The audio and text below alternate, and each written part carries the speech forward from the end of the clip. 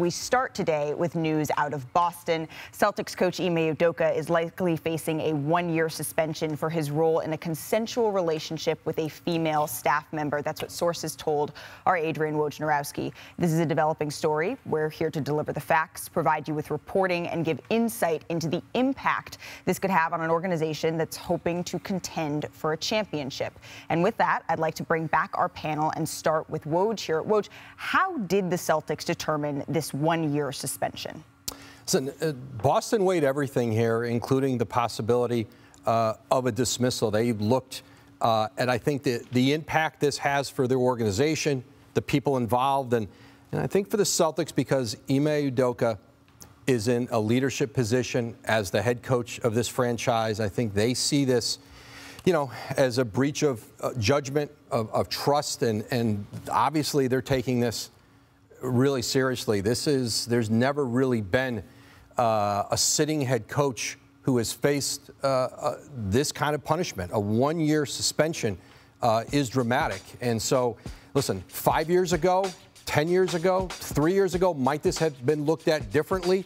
A relationship that's considered improper in the workplace, it might have been looked at differently, but this is 2022, and those in charge in Boston, you know, are making a decision that there was going to be a significant punishment for Ime Udoka, and this is not easy. This is a coach who led them to the finals in his first year. Listen, this is somebody that they have been thrilled with as a leader in that organization. I think this is this has been a devastating week within the Celtics. And I think as more people have learned about the fallout of this, what has happened, I think certainly for this organization, it is jarring.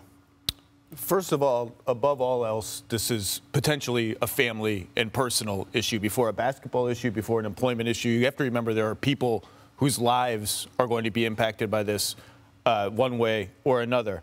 Second, I understand the dissonance between why did Robert Sarver get a one-year suspension for all the stuff that he did we've been talking about all week, and why does a head coach get the same length suspension for what is being described as a consensual relationship? I understand the outrage. I understand the criticism. I understand all that.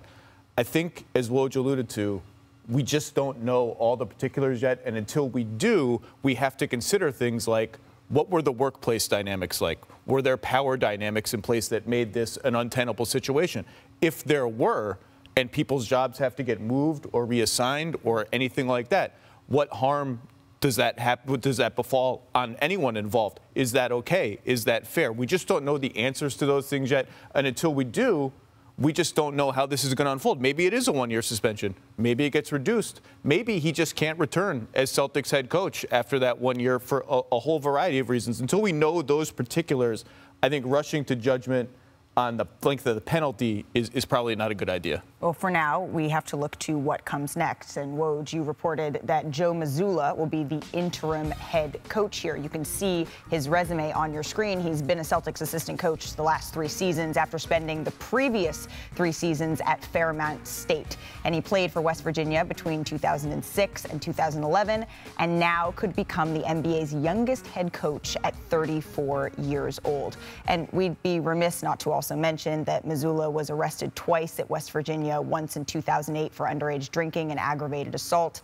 He pled guilty, paid a fine, and then again in 2009 for domestic battery after an incident at Morgantown Bar. The domestic battery case never went to trial. It was settled in August of 2009. He paid a $100 fine and court costs, plus had to do 40 hours of community service. Now, that was 13 years ago. He settled and paid both fines. So, Woj, why are the Celtics choosing him as their next head coach?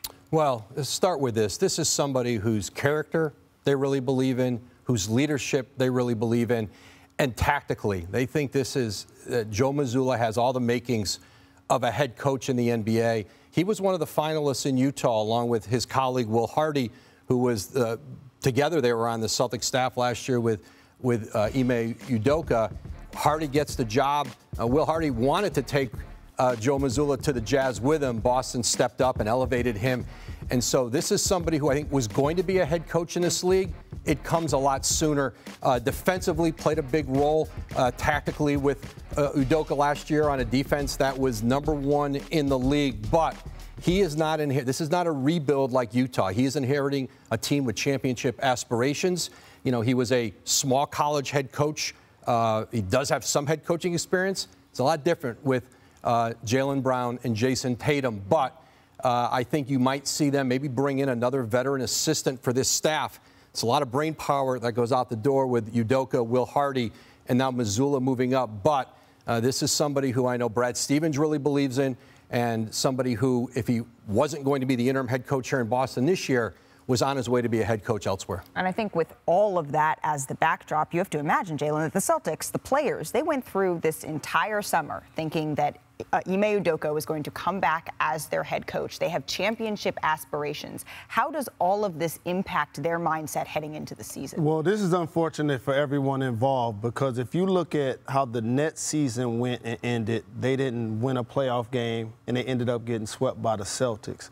I truly believe the trajectory of the Celtics and what happened to the Nets, the one decision that made the difference was the Nets hired Steve Nash.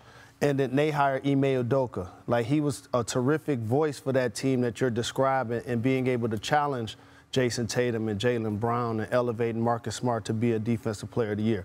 But this also is a classic example of how your decision-making can now influence so many different parts of your life.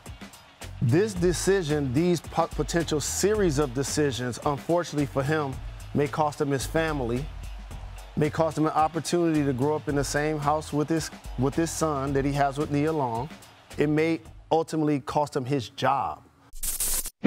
Thanks for watching ESPN on YouTube. For live streaming sports and premium content, subscribe to ESPN+.